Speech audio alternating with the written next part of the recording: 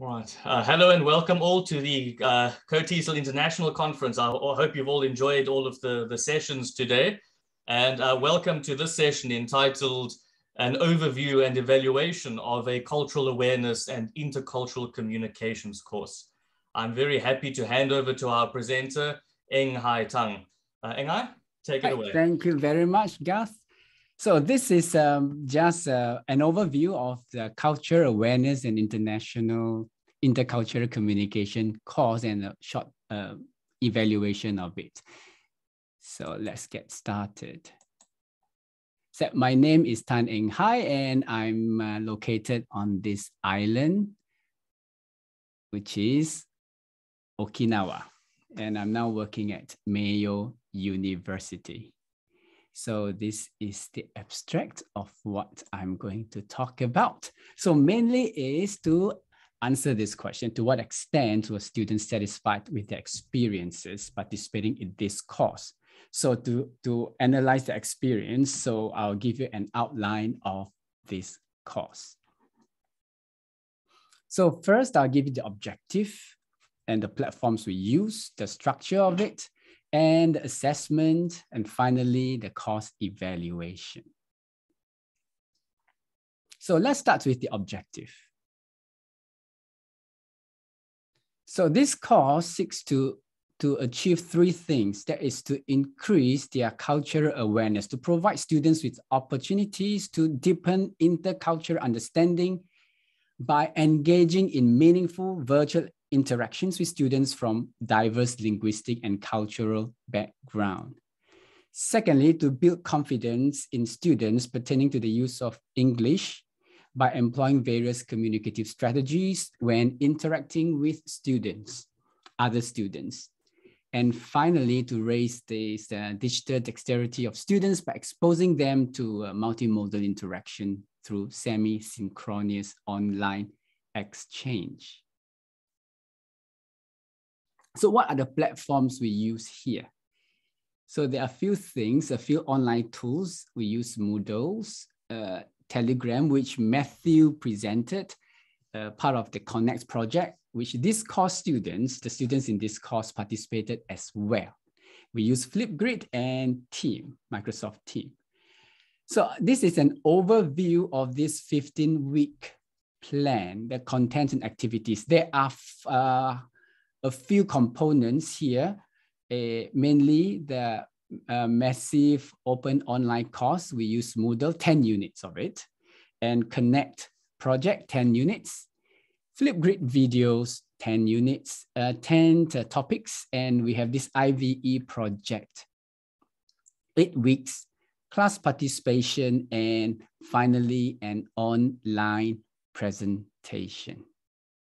So I'm going to run through all the different components right now. So for this Moodle, students log in, register, and this is created by my colleague Gareth from Sojo University in Fukuoka, I think. So they get all the data in and they log in, and there are altogether 10 units. So it's every week a unit will be released, and they are given 2 weeks to complete the unit by themselves on their own. So these are the units we have.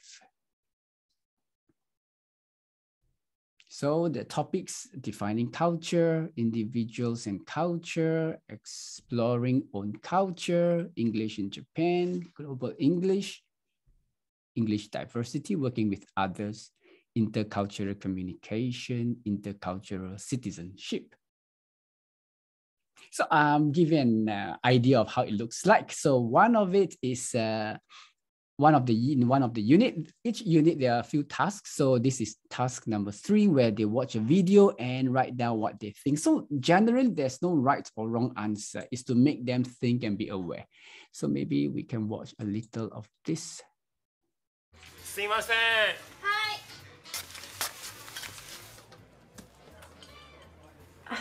い。ご注文の方お決まりですか？ Oh, sorry, I don't speak Japanese. 彼女は日本語がわかんないんですよ。今日のおすすめは何ですか？すいません、ちょっと英語わかんないんで。でも今の日本語だったよね。そうだよね。彼らのご注文の方は。いえ、だから彼女はアメリカ人なんやって。そうそう。日本語全く分からへんねん。そうだよ。お連れの方たちハンバーグですかね、やっぱり。つまりですね、いいですか？彼女は日本人に見えるかもしれませんが、育ちはアメリカです。日本語は全く喋れません。僕らは確かに外見と言葉のギャップがあります。でももう21世紀、外見とアイデンティティは違うということを我々現代人は認めるべきです。そうだ、その通りだ。僕は So in this short clip, there are various issues involved, and students write them down. And there's also forum components of it where they discuss what they think. 今にすいません。 So let's now move on to still on this Moodle. So they have to do it by themselves, right? So how willing are they to complete things by themselves? Of course, it is graded. And I'm going to give you, it's a little disappointing. To pass these components, they need to have 60 points and above. So 70.4 passed, and these are the people, about 30% did not do their work well. So this is a distribution of the score and the number of students. The passing is 6. So I've talked about the online, the Moodle. So now I'm going to move on to IVE project, and this is by Eric Hickley. So this is also an online interaction with other students using the platform, which is, I think, is also Moodle, but it is done online, like a discussion forum where they can post pictures, videos, voice recording, and everything. So every 2 weeks, there is a topic where they talk about. So students are grouped in groups of about 25 of them, and they interact with one another. So this is how it looks like when they get in. They will have instructions for the week. And then they start a discussion thread, and you can see the number of replies and everything. They start to different topics. So when they are in, it looks like this. And if they don't want to interact within their group, they can go to the open forum where there are different topics where they can talk about. So like movies, food, technology, COVID. So there are different avenues. So, and they also have the word count. How do we assess? We assess by word count.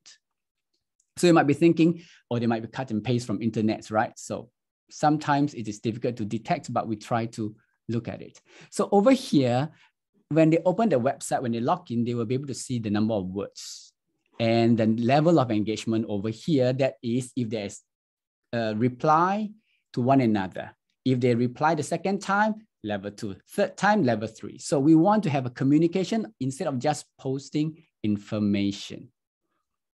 So to get a certain score for this one, the average is about 2,000. So we want them to hit 3,000 words, which in a Japanese university context is very rare unless they take English class. But if they do this regularly, most of them are able to hit here, 3,000.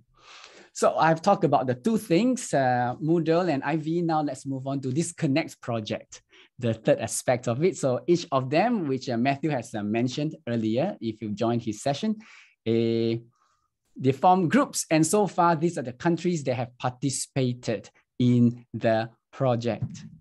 So more than 14, I think. Very interesting. And in fact, in Japan, 97% are Japanese. So for them to get in touch with foreigners are really, really rare, 3% chance. So in this project, there is divided into 2 blocks. One block is 5 weeks, and where they have to arrange for 3 meetup sessions, Zoom meetings, and each week we have a theme for them. Each block, their example, they talk about the food and talk about music, and then we restructure them and put them in a different group.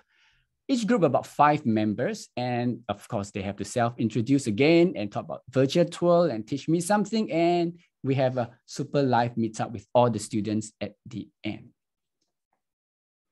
So we give them a timeline, what they have to do during which week. So maybe give you a glimpse of how the new world is getting smaller means that we have more and more contact with people with a variety of backgrounds, perspectives, and cultures. Connect is an international virtual exchange project that brings students together from universities around the world, regardless of age, gender, race, or religion. Hi everyone, I'm Ivan Benchin. My name is Yuki. My name is Shabira Jaafar. My name is Maria Julia. Project Connect creates a space where everyone can communicate comfortably and confidently, no matter what their English level is. A space of respect, support, and good vibes. We chat, share videos, meet on Zoom, all in small groups. We believe the new world is...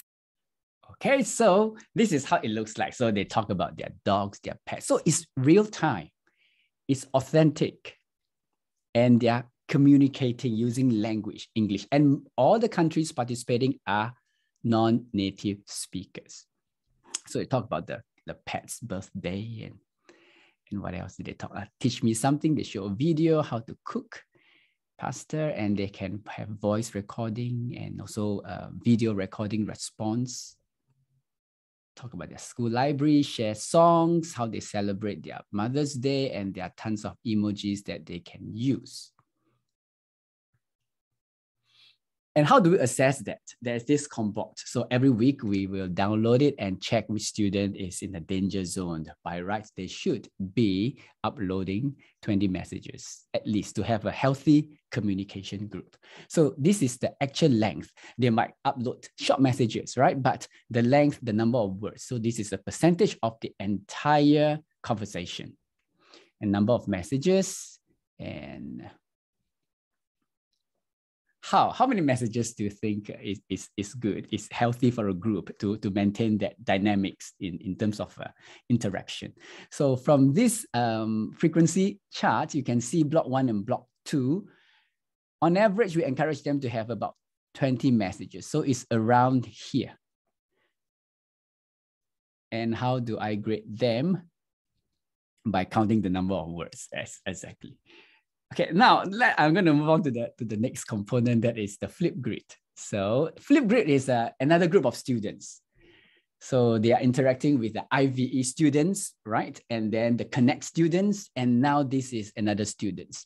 So maybe just to give you some background, when we have this type of interactions, cultural interactions between countries, there is always an element of political conflict. So some countries may not be able to get along well, and it is political, not personal. So countries that cannot join Connect, I welcome them to join this group. So in this group, we have about 430 students, altogether 717 responses, 21,000 views, and 800 plus comments. Altogether, this number of engagement. So as you can see, it seems a lot of work for the students, but it is not exactly, because the topics they talk about overlap. So they can actually share the same video, but with a different audience, and they get different responses. So like virtual tour is an overlap. And these are the ones that are in Connect. And also some of the topics here are in the IVE project, the forum discussion. So this is how it looks like, giving them instructions. So how do I assess them? So class participation, the Moodle is 20%, IVE 10%, Connect 10%, flip grid. And finally, I'm going to talk about the online presentation that will give you a total of 100%. So what do they do? So it's a theory practice connection. So they learn about theory. There are 7 classes where I have face-to-face with them, talk about different theories in communication, a lot of discussion and role play. So for the final presentation, what they have to do is they take on the role of a student exchange or a working holiday program advisor in one of the universities in the country that they are being assigned, they are assigned to. And then they have to make a 10 to 12 minutes PowerPoint presentation to their friends, answering to these 2 questions: how to ensure a smooth transition in the country for the Japanese students going to that country, and what can be done to minimize and manage culture shock. So this presentation is done in small groups. So I divide the class into 4 groups, face-to-face, and then the presenters will present 4 times with the groups moving round in a circle. So they actually make the same presentation 4 times, and having them in a smaller group will help them, give them more opportunities for a discussion. So far, I've talked about the objective, the platform, the structure, the assessment, and finally, I'm going to give you the course evaluation. How did the students think about the whole thing? So what do you think? A lot of activities, right? So the first question, how useful were the contents and activities of this course? So they rate 1 to 10. So in total, there were 27 participants, and I managed to get 24 responses. So they rate 1 to 10. So the thing that they find least useful, IVE project and Flipgrid. There are not a lot of interaction there. And followed by the Moodle content. And they like the final presentation. Why is it online? Because in the midst of the face-to-face, we have to change it to online because of the situation in Okinawa due to the pandemic. And we have this Connect project, which they use Telegram. And they love the face-to-face class content, which I'm very delighted. And finally, they enjoyed the final presentation. All presentation is done in English. So I think the face-to-face does have a lot of value here. And where they put everything, what they learn and what they experience in the exchange into this presentation. So it's a good link between theory and practice. I have, next we move on to these open-ended questions. Of course, there are still other aspects of the survey which I will not be touching, but out of these 5 questions, I'll answer 3 here. What did you like about the course? What did you not like about the course structure in a sense? What was your most enjoyable experience on the course? So let's look at what they say.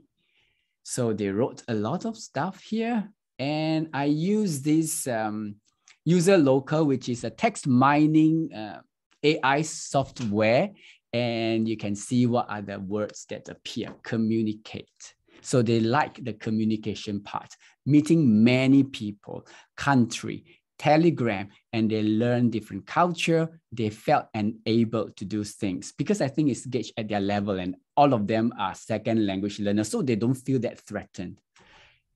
And they love the presentation. And from that software, I analyzed this word frequency, and you can see the words that appear most is country, people, presentation, Telegram. And this is the noun. For the verb, communicate, connect, learn, and chat that appears the most. And these are the adjectives, okay? Online, many, able, and also the final presentation. Yeah. So sorry to interrupt you. We've got 2 minutes left. Okay. Yeah, thanks. So then I'm gonna skip this one. These are what they say.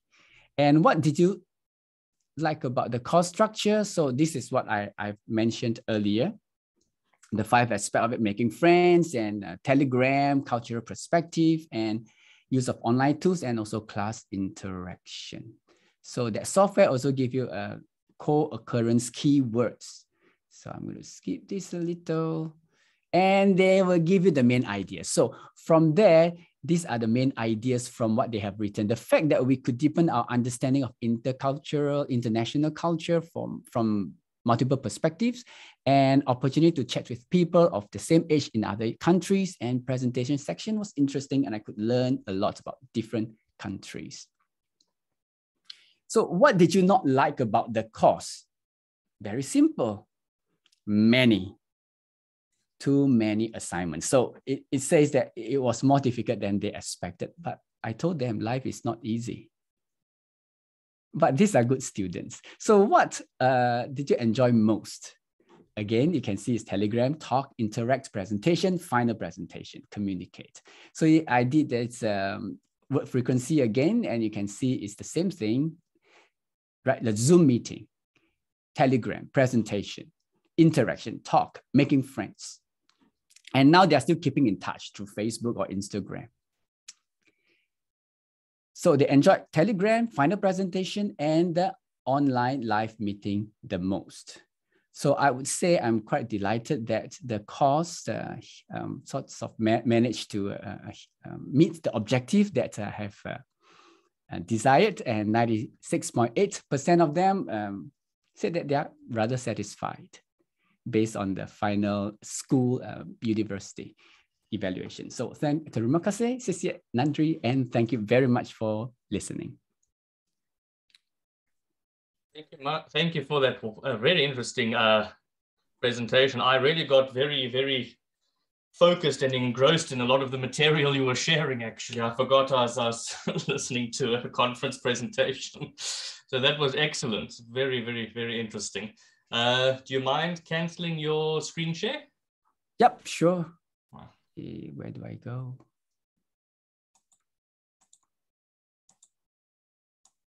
Where is my... Okay, I will do it here quickly. There we go. Okay, thanks. Like magic. Magic. All right, thank you very much. Let's open the floor for any questions or comments. Anything anybody wants to add? Yes, Gordon, by all means. Thank you. I have two quick questions. They're kind of related. First, it looked like almost 30% of your class failed the course. How much of that do you attribute to complications with the technology, such as Moodle and Flipgrid and all? And how much time did the average student spend on assignments outside of class? Okay, that Moodle, they have to spend at least an hour. So they failed the Moodle component, which is 20%. The rest, they were quite okay. Okay. So I notice they have challenges. Some are very technically challenged. Even doing Moodle confuses a lot of my students. Oh, yeah, you're right. Yeah. You're right. So. Yeah. But they have access to me 24 hours, sort of. So personally, I think it's the level of motivation. Those who are not so motivated, the students who are not as motivated to do things by themselves on their own, they tend not to be as motivated in the Connect project. Okay, thank you. Thanks. Rochelle? Okay, I think my video is on. Yeah, that was a great presentation. I took lots of notes because I was quite interested. I guess my question is, and I'm not sure if you mentioned this at the beginning and I didn't catch it, but is this course part of another, like, is it integrated into another course that the students are taking, or do the students sign up specifically for this type of international exchange course? Yeah, is a course in itself. Okay. 15 weeks. Wow, okay. That's great. Yeah. Yeah, because I was just wondering, like, sometimes it's difficult to run these type of virtual exchange projects internationally because semesters and terms don't always line up. Right, yes, that was one of the complaints. You're right. Yeah. One of the complaints in the Connect, right? Some students are having exam and they are not so engaged. So some group actually died down in terms of the interaction level. Right. Did you find, like, from the first grouping to the second grouping that there was a fall off in the second one, or it's sort of maintained throughout? Yeah, thanks for the question. It depends. Some students were happier when they joined the second group because it's more dynamic. So we're glad that they changed groups and meet different people. Right. Yeah. Okay, but they were able to keep the same level of engagement. Yeah, and it's not all students. Right, of course. And yeah, and okay, yeah, thank you. Yeah, thank you very much.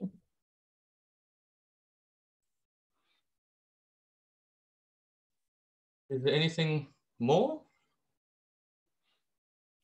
So if you're interested to join the Flipgrid, you can. I have uploaded the material, so you can just click and then I'll add you as a co-pilot. Yeah, busy recruiting, are you? Oh yeah, recruiting every day. I want to expand my empire. Excellent. If there are any more questions or any of you want to engage further, I have shared the Discord server in the chat. You can pop over there and continue this conversation with the presenters. Gordon, do you want to add something? Oh, no, sir. I might just join the Discord server. Thank you. All right. Okay, not a problem. All right. If there's nothing else, then we can bring this session to a close. Thank you very much. Thank you. Inga, that was a very interesting presentation as well. I'm actually really enjoying it. It's all very exciting, the opportunities and prospects that this brings. So thank you very much for that. Thank you very much. Right. And I hope you all continue to enjoy the rest of the conference and see you tomorrow.